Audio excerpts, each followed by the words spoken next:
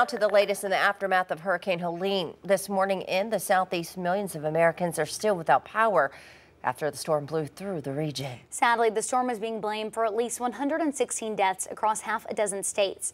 That number is expected to rise. Nicole Valdez has more.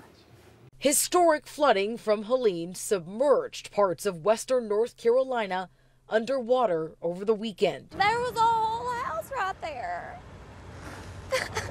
This Marshall, North Carolina woman says she fled after the waters reached waist deep. I was grabbing stuff. I have my 3 dogs in the car, and my car was like almost underwater. The state's governor says rescue efforts are ongoing and that food, water, and supplies are being airlifted to those stuck in the hardest hit areas. Oh, God. This video shows the moment a bridge in Tennessee collapsed into rushing floodwaters. She was ready to sink. On Tybee Island in Georgia, this man who goes by Huck Finn and his dog Creedy are hoping high tide carries them back out to sea after strong winds from Helene stranded their boat on the side of the highway. I thought we was supposed to die, so I had to cut anchor and it brought us here. This morning in South Carolina, dozens are dead after Hurricane Helene pummeled the state.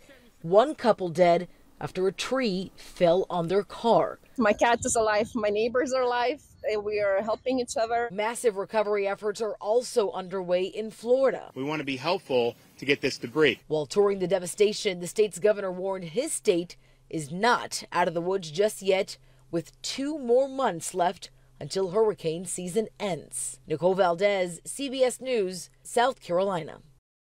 President Joe Biden has declared a state of emergency for the southern states hardest hit by the storm. There are hundreds of FEMA officials also on the ground in the southeast.